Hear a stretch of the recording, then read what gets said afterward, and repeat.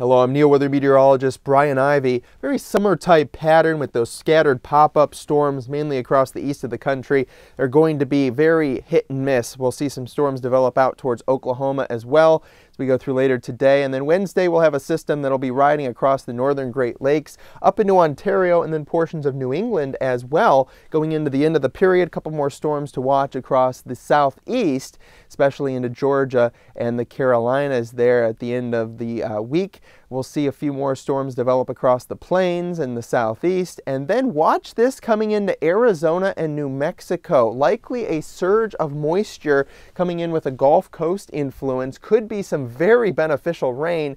Hasn't been much of that in the last 3 months for portions of the desert Southwest. So we will see more rain tracking across the northern plains and then dipping back into the Midwest and also stretching into the Northeast as we go in towards next week.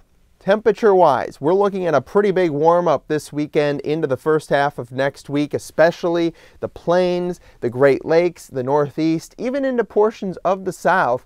It'll be cooler back out towards the west, I should say, but overall temperatures are going to be well above average in spots, especially across the Great Lakes.